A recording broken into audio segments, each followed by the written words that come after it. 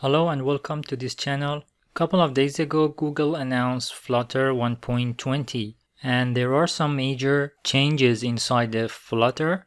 So in this video, I'm going to go through some of the most important updates in the Flutter. The first one is auto import.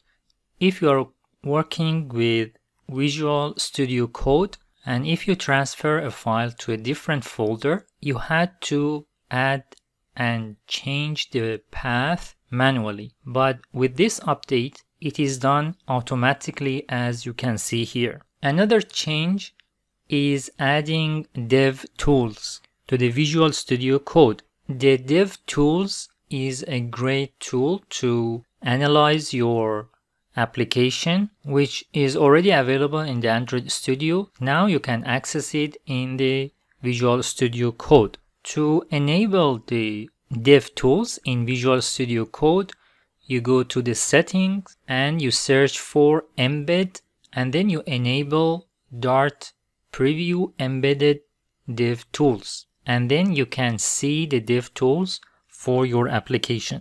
Another interesting update is a new widget which is called Interactive Viewer. This is really interesting and useful if you are trying to add drag to pan or pinching to zoom. In the documentation, there is an example, and if you run this example, you have this application and you can drag it with the mouse, or you can zoom using your scroll wheel on the mouse, which is similar to pinch to zoom in the mobile phone. So if you are trying to create an application that uses drag and drop for functionality and pinch to zoom, this is really interesting and easy to use widget. The next update is AutoFill. Using AutoFill, you can add the AutoFill to your application, and it will be easy for users to fill the text box using the AutoFill feature. The next one is related to Flutter for desktop. Now you have the support for mouse in the Flutter for desktop, and as you move the mouse, it changes the shape based on the widgets in your application. The next one is updates to some widgets. For example, slider, this is how it looks like now, and range slider, time picker, and date picker. This is the date picker. You can add this to your application. These are not new widgets. These are already available widgets that are updated in this version.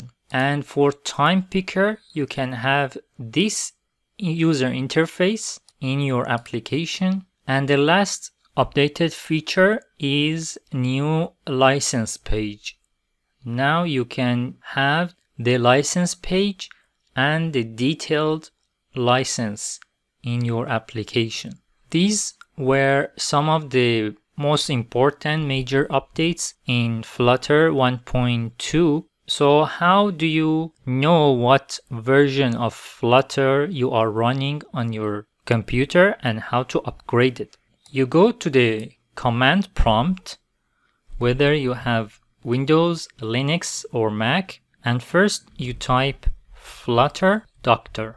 This shows you some statistics and status of the Flutter on your computer, and you can see here that currently I'm on the stable channel version 1.17. To upgrade your Flutter version, you type Flutter upgrade, and this will upgrade your Flutter to the latest stable version, which is 1.2. I will link the details for most important updates of this Flutter version in the video description. You can check the features if you like. That's it for this video. I will see you in the next one.